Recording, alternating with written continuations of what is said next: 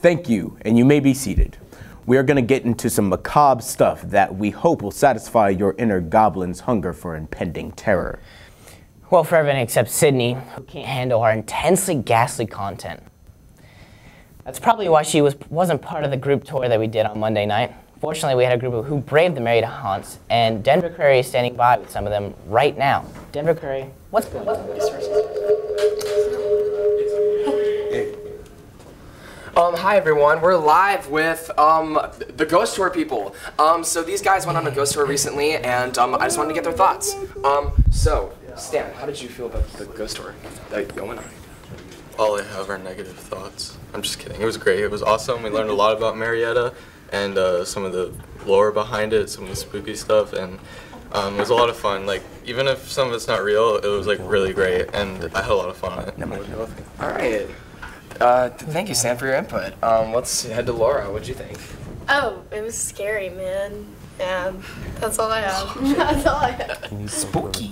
Okay, now we're gonna go to Annie. So what'd you think, Annie? I thought it was just really cool to learn about what Marietta used to be, and it was just good and festive and spooky. I liked it. Oh, that's really nice, so. And Jack, what'd you think? Fear the ghost hole of Marietta. It is coming for you.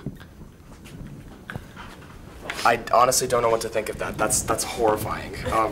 And finally, we have Birdie. What'd you think? I thought it was both really informing and actually really scary. I thought one of the most scary stories that we heard about was about this woman who lives on Kennesaw Avenue. And she said that she has actually had a ghost for around 30 years. And as typical with most ghost stories, no one believed her until her brother came to visit the night. So maybe let's check that out.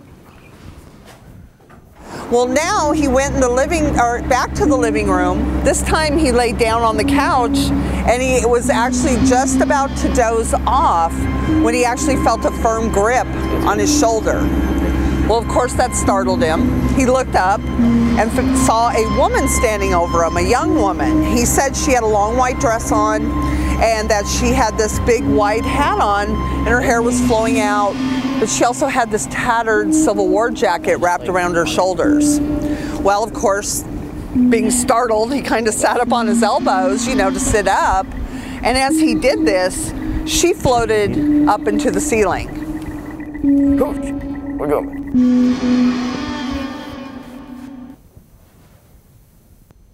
Oh, wait.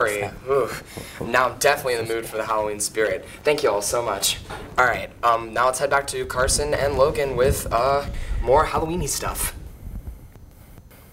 Thank you, Denver. That looks pretty fun. The Ghosts of Marietta tours actually run at other times that Halloween. If you're looking for something to do, check out their website at their address on the screen.